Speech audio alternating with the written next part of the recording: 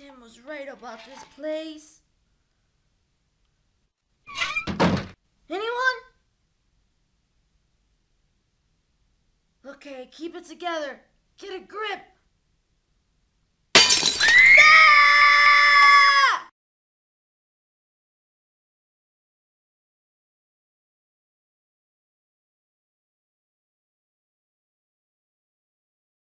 Hello sir.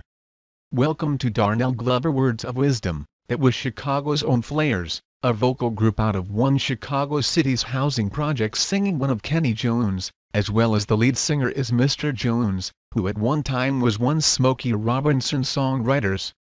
The executive producer of this great song from the 60s is Darnell Glover of Darnell Glover Media Communications.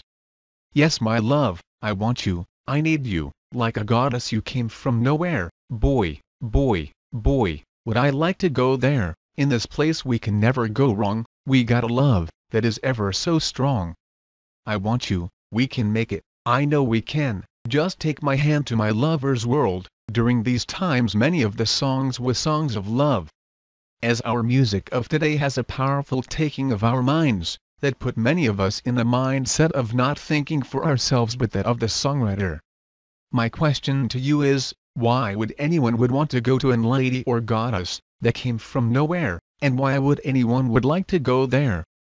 And at the ending of the song he states we can make it, I know we can, just take my hand to my lover's world. Why not to take the goddess to the world of nowhere? Why is he talking about in a third party? I never any pain like being hurt by someone that I have loved. Some of the population take them out of action for weeks, not knowing what to do or say. The word I love you in this time is being used too loosely and without true meaning of the word. What most do not understand is that one must love themselves deeply before they love another. Life is a gift that is given to each of us for enjoyment. It really saddens me when I come upon someone that has just had been played by some else, who hurt others just for the fun of it. Why do this? What enjoyment do they get seeing someone's heart torn apart? Now that go to the other music production by Darnell Glover with the artist being the Flares from Chicago. The upcoming song is entitled All I Need Plus. I am not saying that when they would state that you are all they need is a lie, but in this world and life we have to depend on many others in one fashion or another. Let's take listen to the Flares of Southside Chicago.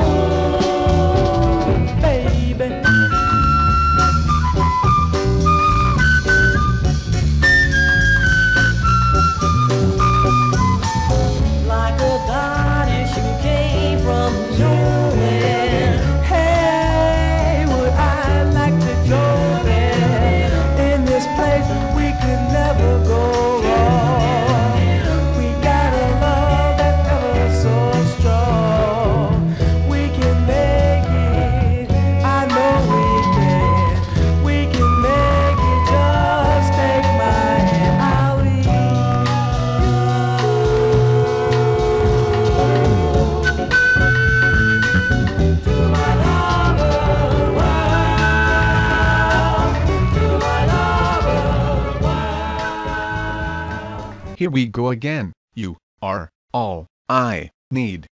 What are we talking about here? We as a human being has many needs that we really cannot do without. Housing, employment, friends, family, transportation, money, and so on. Why would anyone believe someone telling them that they are all we need? I know it's just a sound produced by Darnell Glover with the Chicago Flares vocal group, but still, why would anyone believe anyone telling them this lie? So many times those who always talk about God, etc., are those who are not helping the poor or those in need. They are the first to make judgment on others as well as call others out of their names. We have to stop hurting and giving pain to others. What will we gain by doing this? Nothing. A girl or boy do not just grow into woman or manhood just because they are male or female. It is a daily decision that is made daily by that person. A true man or woman do not feel that they have to lie about anything, for when they talk the truth flows out no matter what. We as a people have to wake up to the daylight, and come out of the darkness of the night. Many have brothers, sisters, mothers and fathers but do not belong to a family. They stop eating and communicating together. Many do not have each other backs anymore. This is really sad, isn't it? We do not take time out to spend with the kids any longer, for we do not have time, or do not take the time to follow the mother, father or older brother or sister roles.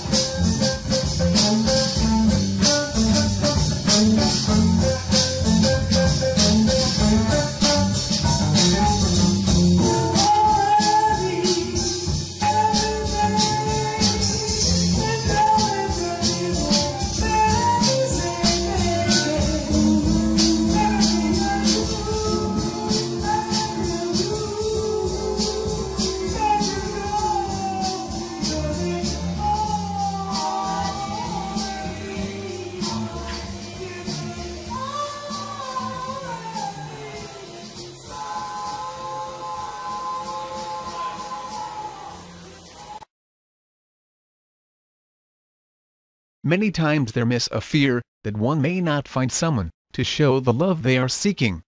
There is fear that someone will come into one's life and break your heart. Let's talk about fear and reason. In civilized life it has at last become possible for large numbers of people to pass from the cradle to the grave without ever having had a pang of genuine fear.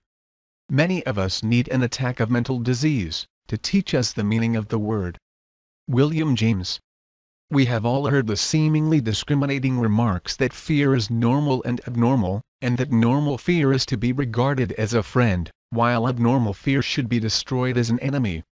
The fact is that no so-called normal fear can be named, which has not been clearly absent in some people, who have had every cause therefore. If you will run over human history in your mind, or look about in the present life, you will find here and there persons who, in situations or before objects which ought, as any fearful soul will insist, to inspire the feeling of at least normal self-protecting fear, are nevertheless wholly without the feeling.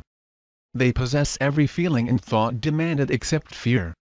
The idea of self-preservation is as strongly present as with the most abjectly timid or terrified, but fear they do not know. This fearless awareness of fear-suggesting conditions may be due to several causes. It may result from constitutional makeup, or from long-continued training or habituation, or from religious ecstasy, or from a perfectly calm sense of spiritual selfhood which is unhurtable, or from the action of very exalted reason. Whatever the explanation, the fact remains, the very causes which excite fear in most of us, merely appeal, with such people, if at all, to the instinct of self-preservation and to reason, the thought element of the soul, which makes for personal peace and wholeness. Banish all fear. It is on such considerations that I have come to hold that all real fear-feeling should, and may be banished from our life, and that what we call normal fear should be substituted in our language by instinct or by reason, the element of fear being dropped altogether. Everyone can testify that the psychical state called fear consists of mental representations of certain painful results. James. The mental representations may be very faint as such, but the idea of hurt to self is surely present. If, then, it can be profoundly believed that the real self cannot be hurt, if the reason can be brought to consider vividly and believingly all quieting considerations, if the self can be held consciously in the assurance that the white life surrounds the true self, and is surely within that self, and will suffer no evil to come nigh, while all the instincts of self-preservation may be perfectly active, fear itself must be removed as far as the east is from the west. These are the ways, then, in which any occasion for fear may be divided, as a warning and as a maker of panic. But let us say that the warning should be understood as given to reason, that fear need not appear at all, and that the panic is perfectly useless pain. With these discriminations in mind, we may now go on to a preliminary study of fear. Preliminary study of fear. Fear is an impulse, be a habit, see a disease. Fear, as it exists in man, is a make-believe of sanity, a creature of the imagination, a state of insanity. Furthermore, fear is, now of the nerves, now of the mind, now of the moral consciousness. The division depends upon the point of view. What is commonly called normal fear should give place to reason, using the word to cover instinct as well as thought. From the correct point of view, all fear is an evil so long as entertained. Whatever its manifestations, wherever its apparent location, fear is a psychic state, of course, reacting upon the individual in several ways, as, in the nerves, in mental moods, in a single impulse, in a chronic habit, in a totally unbalanced condition. The reaction has always a good intention, meaning, in each case, take care. Danger. You will see that this is so, if you will look for a moment at three comprehensive kinds of fear: fear of self, fear for others. Fear of self is indirectly fear for self danger. Fear for others signifies Vorangst or vorherrschende distress to self, because of anticipated misfortune to others. I often wonder whether, when we fear for others, it is distress to self, or hurt to them that is most emphatically in our thought. Fear, then, is usually regarded as the soul's danger signal. But the true signal is instinctive and thoughtful reason. Even instinct and reason, acting as warning, may perform their duty abnormally, or assume abnormal proportions. And then we have the feeling of fear. The normal warning is induced by actual danger apprehended by mind in a state of balance and self-control. Normal mind is always capable of such warning. There are but two ways in which so-called normal fear, acting in the guise of reason, may be annihilated: by the substitution of reason for fear, and by the assurance of the white life. Let it be understood, now, that by normal fear is here meant normal reason, real fear being denied place and function altogether. Then we may say that such action of reason is a benefactor to men. It is, with pain and weariness, the philanthropy of the nature of things within us. One person said, "Tired? No such word in my house." Now this cannot be a sound and healthy attitude. Weariness, at a certain stage of effort, is a signal to stop work. When one becomes so absorbed in labor as to lose consciousness of the feeling of weariness, he has issued a hurried call on death. I do not deny that the soul may cultivate a sublime sense of buoyancy and power, rather do I urge you to seek that beautiful condition, but I hold that when a belief or a hallucination refuses to permit you to hear the warning of nerves and muscles, nature will work disaster inevitably. Let us stand for the larger liberty, which is joyously free to take advantage of everything nature may offer for true well-being. There is a partial liberty, which tries to realize itself by denying various realities as real. There is a higher liberty, which really realizes itself by conceding such realities as real and by using or disusing them, as occasion may require in the interest of the self at its best.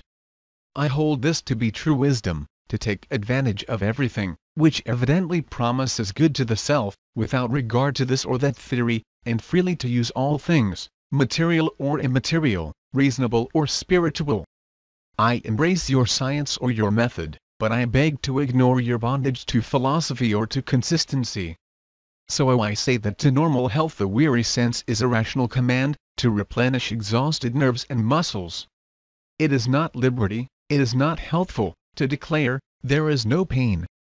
Pain does exist, whatever you affirm, and your affirmation that it does not is proof that it does exist, for why and how declare the non-existence of that which actually is non-existent? But if you say, as a mat, life is about choices and the decisions we make. One has to think through before making any decision, create plans and set goals in order to be successful in relationships, employment, family matters or anything else in life. Life is like a road. There are long and short roads, smooth and rocky roads, crooked and straight paths. In our life many roads would come our way, as we journey through life. There are roads that lead to a life of single blessedness, marriage, and religious vocation. There are also roads that lead to fame and fortune on one hand, or isolation and poverty on the other. There are roads to happiness as there are roads to sadness, roads towards victory and jubilation, and roads leading to defeat and disappointment. Just like any road, there are corners, detours, and crossroads in life. Perhaps the most perplexing road that you would encounter is a crossroad. With 4 roads to choose from and with limited knowledge on where they would go, which road will you take? What is the guarantee that we would choose the right one along the way? Would you take any road, or just stay where you are, in front of a crossroad? There are no guarantees. You do not really know where a road will lead you until you take it. There are no guarantees. This is one of the most important things you need to realize about life. Nobody said that choosing to do the right thing all the time would always lead you to happiness. Loving someone with all your heart does not guarantee that it would be returned. Gaining fame and fortune does not guarantee happiness. Accepting a good word from an influential superior to cut your trip short up the career ladder is not always bad, especially if you are highly qualified and competent. There are too many possible outcomes, which you really cannot control. The only thing you have power over is the decisions that you will make, and how you would act and react to different situations. Wrong decisions are always at hindsight. Had you known that you were making a wrong decision, would you have gone along with it? Perhaps not. Why would you choose a certain path, when you know it would get you lost? Why make a certain decision, if you knew from the very beginning that it is not the right one? It is only after you have made a decision, and reflected on it that you realize its soundness. If the consequences or outcomes are good for you, then you have decided correctly. Otherwise, your decision was wrong. Take the risk, decide. Since life offers no guarantee and you would never know that your decision would be wrong until you have made it, then you might as well take the risk and decide. It is definitely better than keeping yourself in limbo. Although it is true that one wrong turn could get you lost, it could also be that such a turn could be an opportunity for an adventure, moreover open more roads. It is all a matter of perspective. You have the choice between being a lost traveler or an accidental tourist of life. But take caution that you do not make decisions haphazardly. Taking risks is not about being careless and stupid. Here are some pointers that could help you choose the best option in the face of life's crossroads. Get as many information as you can about your situation. You cannot find the confidence to decide when you know so little about what you are faced with. Just like any news reporter, ask the 5 W's: what, who, when, where, and why. What is the situation? Who are the people involved? When did this happen? Where is this leading? Why are you in this situation? These are just some of the possible questions to ask to know more about your situation. This is important. Oftentimes, the reason for indecision is the lack of information about a situation. Identify and create options. What options do the situation give you? Sometimes the options are few, but sometimes they are numerous. But what do you do when you think that the situation offers no options? This is the time that you create your own. Make your creative mind work. From the most simplistic to the most complicated, entertain all ideas. Do not shoot anything down when an idea comes to your head. Sometimes the most outrageous idea could prove to be the right one in the end. You can ask a friend to help you identify options and even make more options if you encounter some difficulty, but make sure that you make the decision yourself in the end. Weigh the pros and cons of every option. Assess each option by looking at the advantages and disadvantages it offers you. In this way, you get more insights about the consequences of such an option. Trust yourself and make that decision. Now that you have assessed your options, it is now time to trust yourself. Remember that there are no guarantees and wrong decisions are always at hindsight. So decide, believe that you are choosing the best option at this point in time. Now that you have made a decision, be ready to face its consequences, good and bad. It may take you to a place of promise or to a land of problems. But the important thing is that you have chosen to live your life instead of remaining a bystander or a passive audience to your own life. Whether it is the right decision or not, only time can tell. But do not regret it whatever the outcome. Instead, learn from it and remember that you always have the chance to make better decisions in the future. Well, my friends, we are getting close to that time. Thank you for taking the time in viewing Darnell Glover Words of Wisdom. I want you to remember that impossible is just a word. Everyone, at some point of his or her life, has dreamed of being somebody special, somebody big. Who hasn't fantasized about being the one who hits their game-winning homer? Who hasn't dreamed of being the homecoming queen? And how many times have we dreamed of being rich, or successful, or happy with our relationships? Often, we dream big dreams and have great aspirations. Unfortunately, our dreams remain just that, dreams. And our aspirations easily collect dust in our attic. This is a sad turn of events in our life. Instead of experiencing exciting adventures and self-actualization, we get caught up in the humdrum of living from day to day, just barely existing. But you know what? Life could be so much better if only we learn to aim higher. The most common problem to setting goals is the word impossible. Most people get hung up thinking, I can't do this. It's too hard. It's too impossible. No one can do this. However, if everyone thought that, there would be no inventions, no innovations, and no breakthroughs in human accomplishment. Remember that scientists were baffled when they took a look at the humble bumblebee. Theoretically, they said, it was impossible for the bumblebee to fly. Unfortunately for the bumblebee, no one has told it so. So fly it does. On the other hand, some people suffered from dreaming totally outrageous dreams and not acting on them.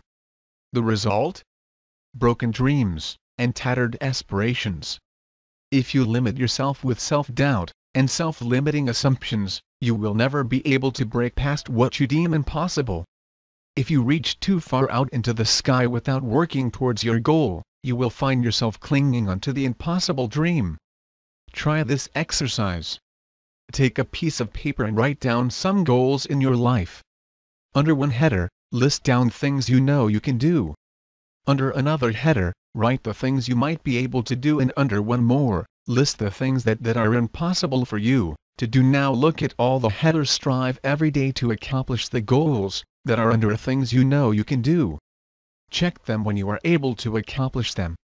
As you slowly are able to check all of your goals under that heading, Try accomplishing the goals under the other header, the one that reads you might be able to do. As of the items you wrote under things I could do or accomplished, you can move the goals that are under things that are impossible for you to do to the list of things you might be able to do. As you iterate through this process, you will find out that the goals you thought were impossible become easier to accomplish.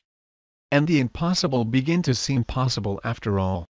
You see, the technique here is not to limit your imagination. It is to aim high, and start working towards that goal little by little. However, it also is unwise to set a goal that is truly unrealistic. Those who just dream towards a goal without working hard end up disappointed and disillusioned. On the other hand, if you told someone 100 years ago that it was possible for man to be on the moon, they would laugh at you.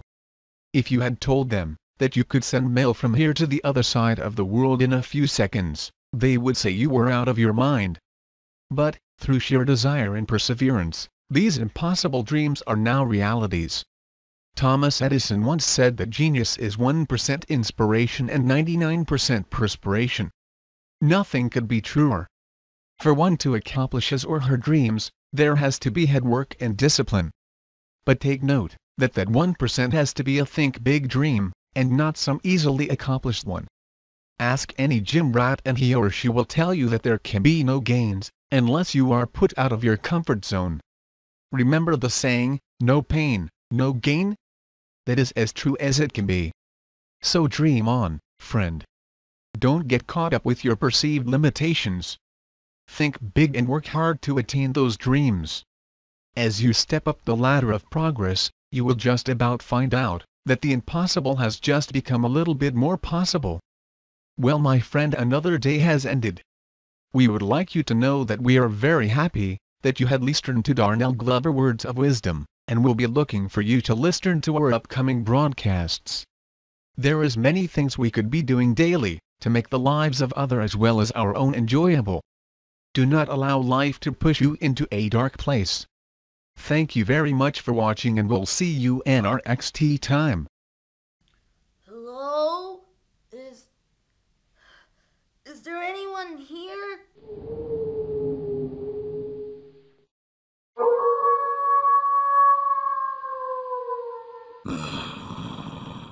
What was that? Tim was right about this place. Anyone?